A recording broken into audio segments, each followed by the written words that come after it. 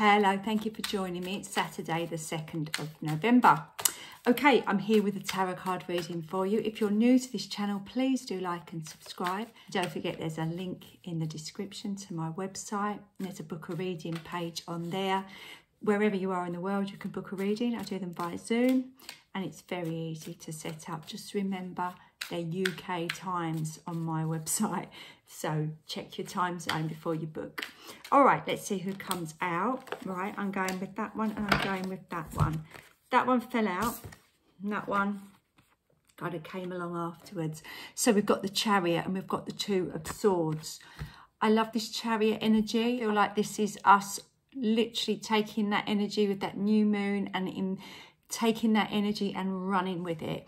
The Chariot is actually linked to the moon. I don't know if you can see it on this one. I don't think you can, but on the traditional Rider-Waite Smith card, you've got moons on the guy's armour and on his chariot.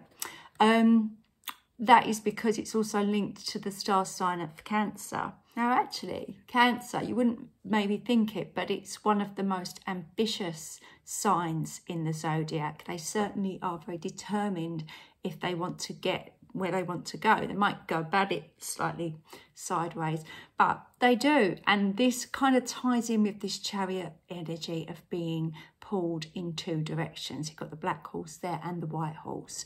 And the Charioteer is trying to keep them on the path. That pretty much sums up life, doesn't it? Of just trying to keep on that path of where we want to go. And it ties in very much with this Two of Swords energy and the duality that comes with the number 2 of having, you know, this idea and what do I do? What do I do? What do I do? But I feel the Chariot is coming in to say that actually the two options, one is our human ego brain and the other is our intuition. And really, we want to be led by our intuition now. We haven't got the time, I feel, to stall and to just stop and to go the wrong way. I mean, you know what, if you take the wrong turning, you can feel that it's not right. So you can just quickly make a change and hopefully get back on the right path. I do feel that there's movement needed here.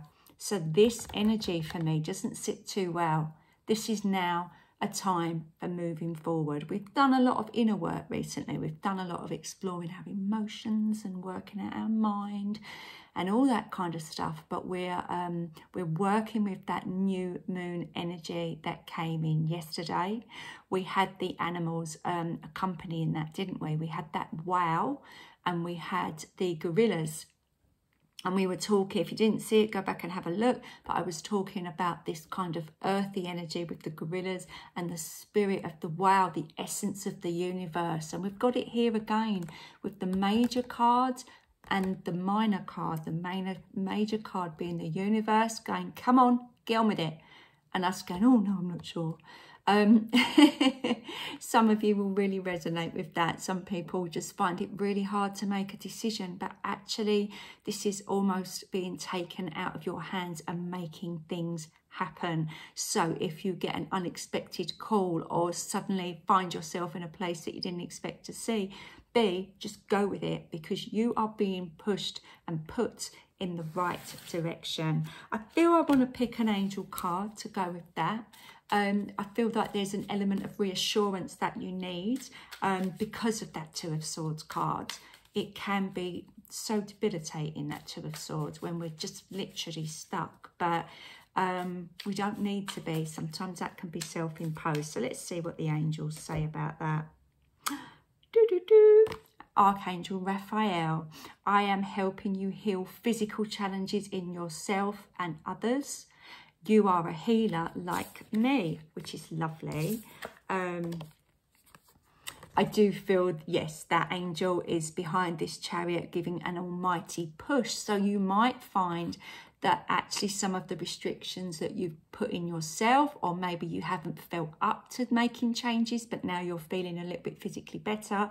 Or it could be people that put obstacles in your way are suddenly somewhere else, and you can get on and do what it is that you need to do.